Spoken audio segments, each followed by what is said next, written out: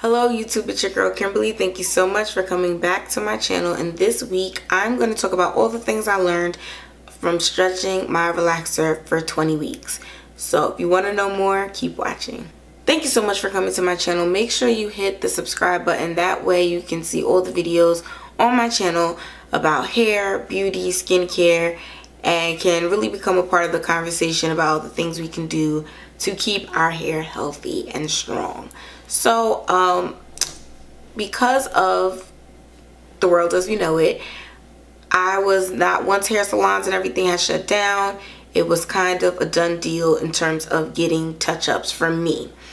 Me personally, I was not about to take relaxer into my own hands and try to do it myself. So if you look at my past videos, you will see lots of buns, lots of braid outs, a lot of protective styling, because I was just going to make it through by doing the least so my hair could do the most once outside was open. So I basically learned a lot about taking care of relaxed hair during this pandemic. One thing I learned was that you need to make sure that you are caring for 3 different types of hair: the relaxed hair, the natural hair, and the hair at the line of demarcation where those 2 types of hair meet. If you're using products that are only suited for straight relaxed hair, when you have those natural roots, it's going to make it really hard to take care of the hair. If you're using products only for the natural hair, then sometimes it might weigh down, make the ends greasy, and make it even more difficult to style or achieve the looks that you want. So really making sure you have hair products that contribute to all of those phases of your hair is really important. I have some videos about the best products for stretching relaxer, so I will leave that in the description box. And then also how to kind of do it. Another thing that I learned from this 19 weeks is that low manipulation is really key. Now that we're at the point where a lot of people are getting their first touch-ups, so many people are like, they have to take off 1 inch or 2 of my hair, and I'm just like, why? And it's because there was so much damage, so many split ends because of me trying to style it every day.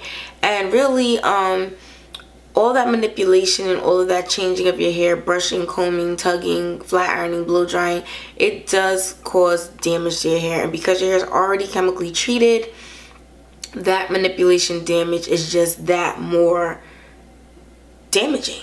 And it's really that you want to touch your hair as least as possible, and that you don't want to constantly be playing in it, because that's going to contribute to that manipulation damage.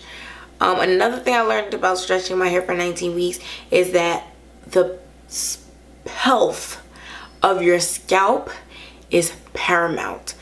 At the beginning, I was kind of focusing on my scalp, but I was really focusing on my hair. And then there was a midway point where the dandruff was just outrageous, and it was just like, you have to do something for your scalp. And I've learned that all of these treatments and oils and leave-in conditioners and creams are great for your hair, but if your scalp is dry and starving for moisture and is just struggling, then you're not going to have quality hair growing out of your head.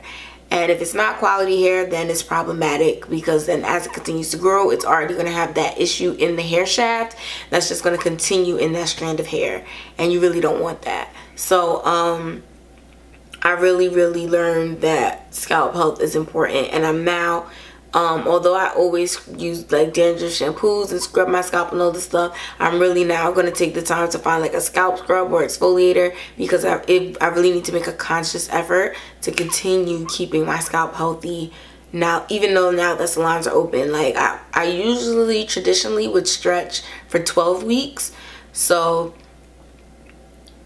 I need to be taking all the things I learned from this 20-week stretch and really applying it to my whole life, because this is my hair. I'm going to keep it healthy as much as I wear wigs. I love that I have a full head of healthy hair and that I'm able to rock it out. So another thing I learned from this 20-week stretch. I also learned that stretching is a lot easier than I thought, and that I could possibly transition if I wanted to. Not that everybody needs to transition and you have to have healthy hair and all that. I mean, you have to do it to have healthy hair. That's not true. You can have relaxed, healthy hair. But I really realized that I could take care of hair if it's a lot of new growth and some relaxed hair. I understand why people keep it in braids and stuff also, but I'm more confident with my skills of taking care of my hair, and I'm really proud of that. Lastly, I think I learned that you can learn so much from YouTube.